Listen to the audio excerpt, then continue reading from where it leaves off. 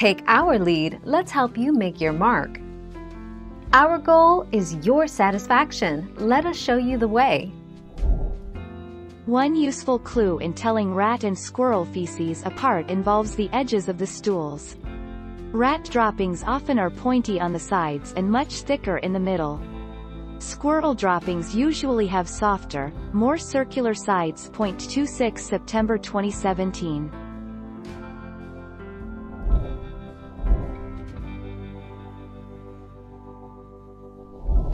Let's help you make your mark. Squirrel droppings closely resemble rat feces.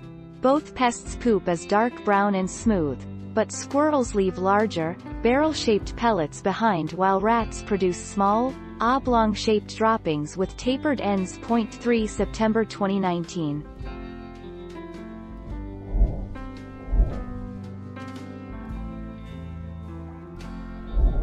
Let's help you make your mark.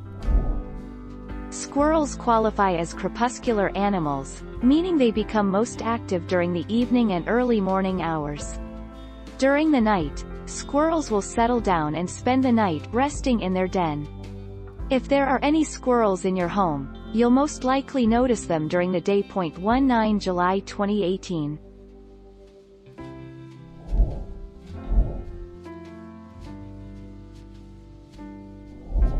Make your mark, take our lead.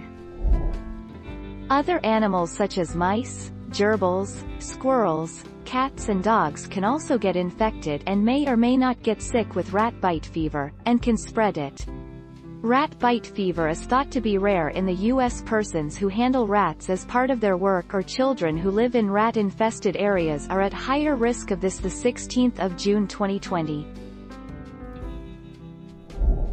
Thank you for watching. Please subscribe and hit the bell notification.